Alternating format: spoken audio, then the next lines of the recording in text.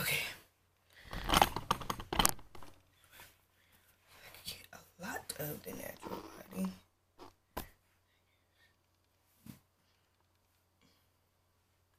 So what's up, everybody? Crystal here, and before May gets too far away from me, I wanted to do a video about my skincare routine, which is something that is like 100% brand new for me because I've never, like, I guess it's because I'm getting older, like my skin is starting to catch up with me. I don't know.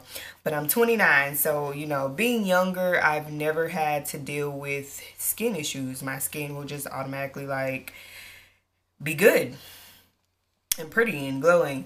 But now I find that I do have to invest in my skincare, and being pregnant with baby number 3, this was one big thing for me because with my last 2 pregnancies, my son and my daughter, my skin it got very bad during pregnancy. So with my son, I got a lot of acne, and I cannot stand when I get acne, and I like to pick at stuff.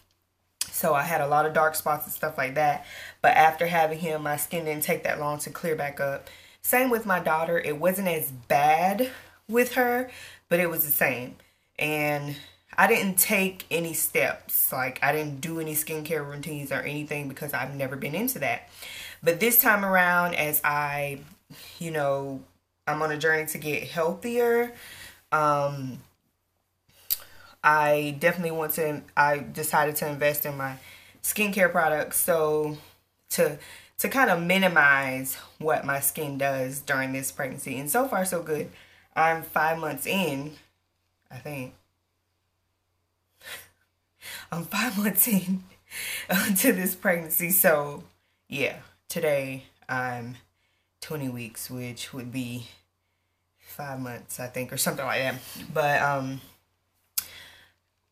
I decided that, I wanted to take better care of my skin. Ouch. Sorry. Hitting my elbow and everything.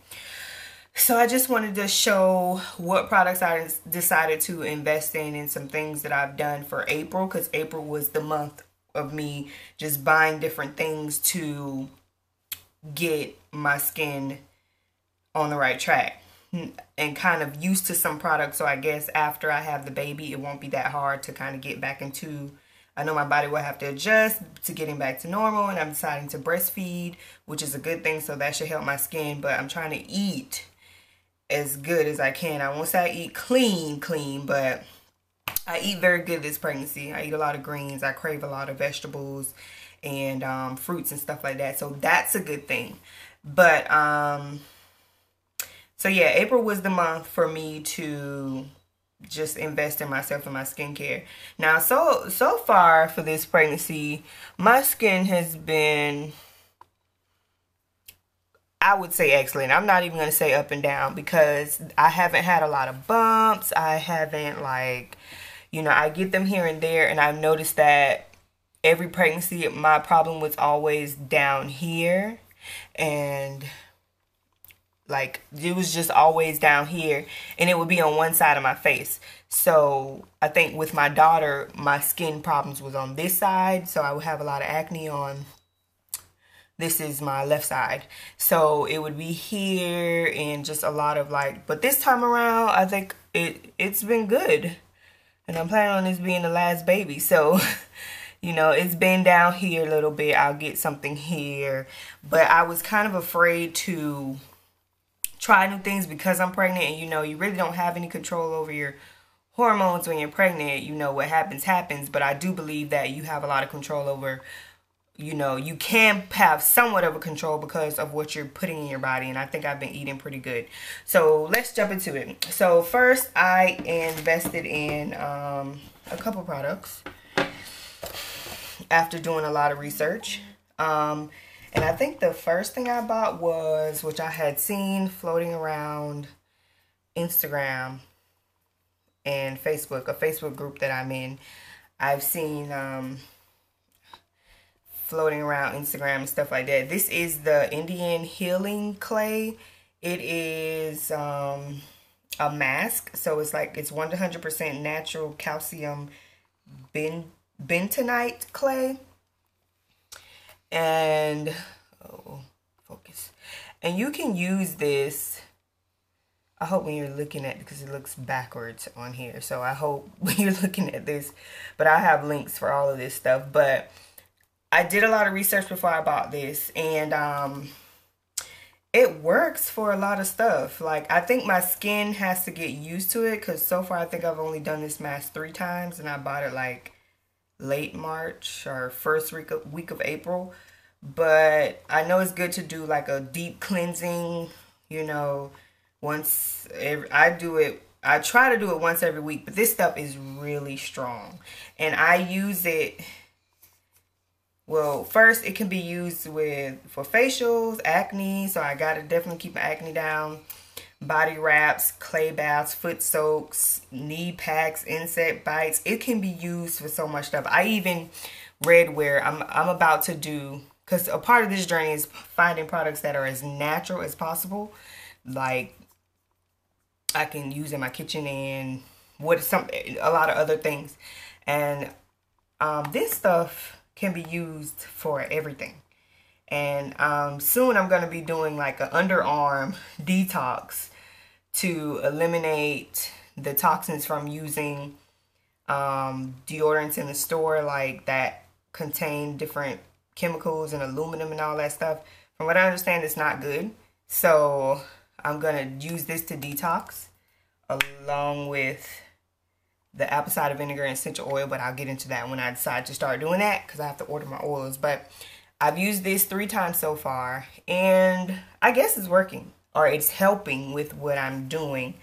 I mix it with apple cider vinegar, which is something else I also use, and water, and you leave it on for like 10 to 15 minutes, and you feel it tightening, and it's like cleansing. So you feel it tightening when it's on. It gets hard, you know, like clay, and you feel it tightening when it's on, and then once you remove it, it feels kind of, I want to say it burns a little bit.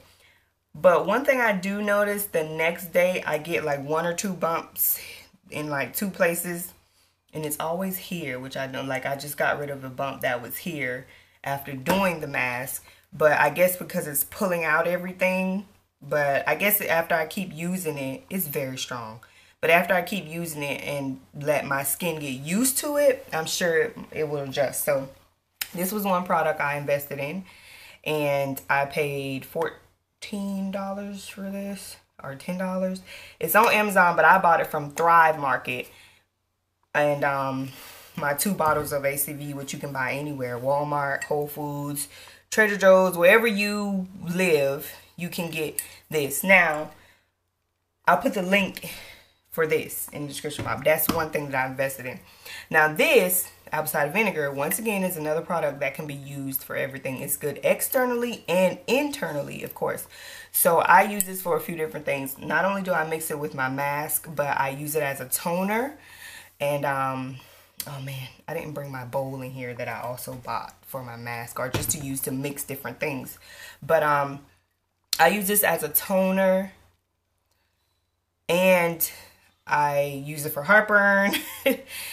But you do dilute it with water, of course. So I'll take like 2 caps full of this and mix it with like 8 ounces of water and drink it, especially when I'm having heartburn, or what do you call this, acid reflux or something, and it works like that. So I use this on my skin as a toner. I drink it like 2 times a day with 8 ounces of water, and I put it on my salad. I use it in my food. I bought Tums, because Tums is what I was using for my heartburn for my last 2 pregnancies. But this, baby, if you're not a believer in apple cider vinegar, and it has to be Bragg's, the original, like, apple cider vinegar, I would suggest that you put this in your skincare routine and in your kitchen. So it's gluten-free and unpasteurized, and it's good for you. So I use this in my mask and as a toner, and I drink it. So this is the part of my skincare routine because it's just good. And I know for your pH as a woman, it kind of keeps your body balance, is good for your skin. So this was another product that I use for skincare. Another thing I decided to buy was the Shea Moisture African Black Soap Clear and Balance Problem Skin Facial System with tamarind and tea tree oil. And it's to clear and balance blemished, oily skin. So it cleanse and exfoliate and moisturize and treat, calm and balance, control. And this was $20 at Target.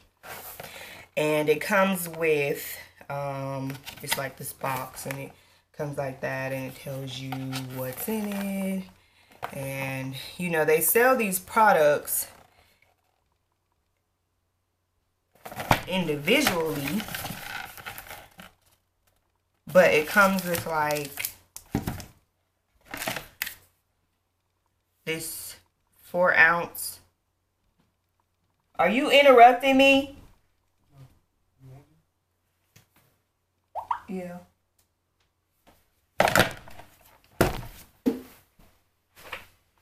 Is it a difference because it's gluten-free? I don't know. Did you taste it? Of course.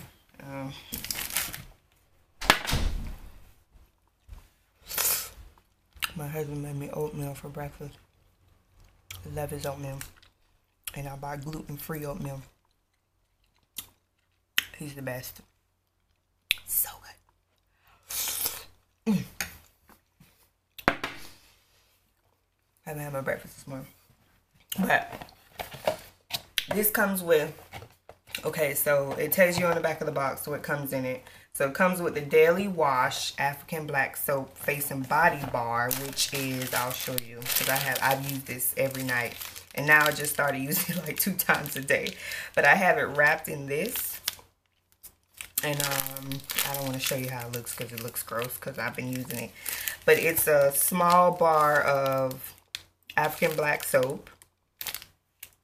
And then it also comes with the African Black Soap Problem Skin Facial Wash and Scrub, which is this.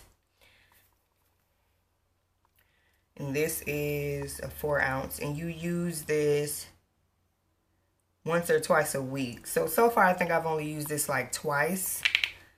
Because I tried to use, because I don't want to do both of these, you know, too close together. So I've been using this more, but this is once or twice a week. And that's the facial scrub. And then it comes with the Hydrate and Balance African Black Soap Problem Skin Moisturizer, which is this.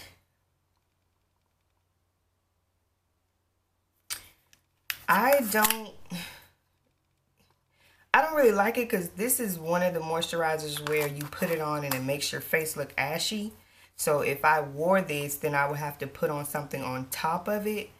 I don't know. But it's tamarind extract and tea tree oil. So I think I've only used this like 2 times. 2 times so far. I don't know. Maybe I'm not putting it in good enough, but it comes with that. And this is a 2-ounce. And it comes with the Control and Refine African Black Soap Problem Skin Facial Mask. And this is, it all has tamarind extract and tea tree oil in it. So, yeah. And I think you do this. Well, I haven't even used this yet, I don't think. I can't remember if I've used this yet, but this is how it looks. So, and you use this once or twice a week. So I haven't used this mask yet. So I've been paying attention to some of the ingredients that's in the Shea Moisture products and the bentonite clay, which I just showed you, is in these. But things like sulfur and all these big names is not the things that I want to be using on my face, because like I said, I'm trying to go as natural as possible. So haven't really used that, but I think for $20 it's a good step in the right direction if you're trying to regulate your skin, because the products that comes in it is a pretty decent size. So I couldn't tell you how long this is supposed to last, because I don't use the products faithfully. Only thing, like I said, is I use the soap. So I went ahead and bought another bar. This was on sale at Walgreens, so I went ahead and bought another bar for when I run out of my little bar that came in the box. This was like $3 at Walgreens. So, you know, African black soap. But I'm planning on investing in the natural, like straight from Africa black soap. I saw on Janelle B. Stewart, she was selling it at one point. So I'm going to go back and check her out and see if she still has it. But that's one thing that I've purchased. Like I said, I think it's a good investment for $20 to start. But it tells you here, like, the stuff that they don't put in their products. I mean, I use Shea Moisture for, I have the body washes. I use the shampoo, all-in-one shampoo and conditioner for my daughter, and the leave-in moisturizer for her hair. So this has no parabens, no paraffin, mineral oil, some big words, synthetic fragrance, no synthetic color, no animal testing, no sulfates. So still doing research on these different types of things that they put in products, but this is a good step. Target, $20. Now, another thing I use, coconut oil. I bought this from Sam's, and had it for a while now, and this is gonna last me a long time. But I use this. There's so much stuff floating around in this thing. I don't know if because I keep it in my bedroom, so it gets like hot, cold. But I use coconut. I started using coconut oil instead of a moisturizer, because I can never find a good moisturizer for my face. So I use this as a moisturizer on my skin and my hair, and I mix it with lotion. And it's a good thing to have. So in the mornings or at night, if my face is feeling dry, I will use coconut oil. I use it in my hair, use it in my daughter's hair. I'm starting to use it on my husband and my son's hair and their skin. I'll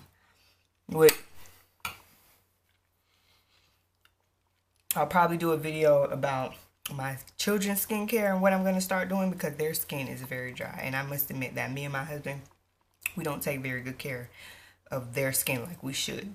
So I think once you start a routine with yourself for skincare, it kind of overflows over into your kids. So coconut oil is definitely one of them.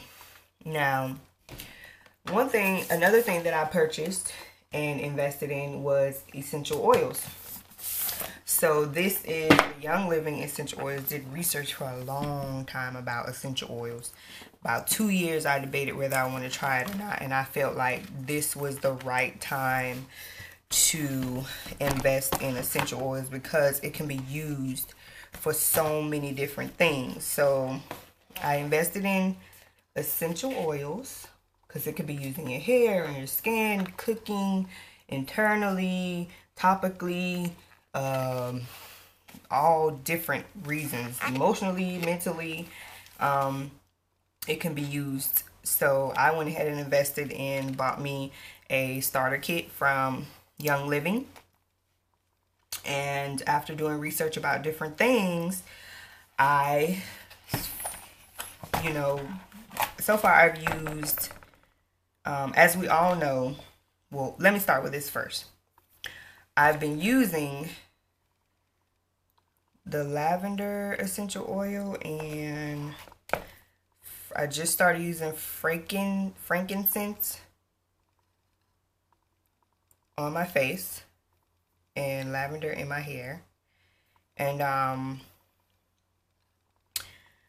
so far I've only been using frankincense for like 3 days, And what I did was I researched it and how to use it for my skin. And what I did was took like 3 tablespoons, 2 or 3 tablespoons of coconut oil and about 6 to 8 drops of frankincense, and dropped it in here with the coconut oil, and now I use that on my face maybe once a day, because the first day I used it, I think I put too much on my face. And one thing that it does, it keeps my face like feeling really oily. So I'm learning the amounts to use. But this is another skincare routine that I've added. Coconut oil and frankincense, as natural as possible. So good investments. And these came in my starter kit. Now I understand that lavender is good for your skin and for your hair.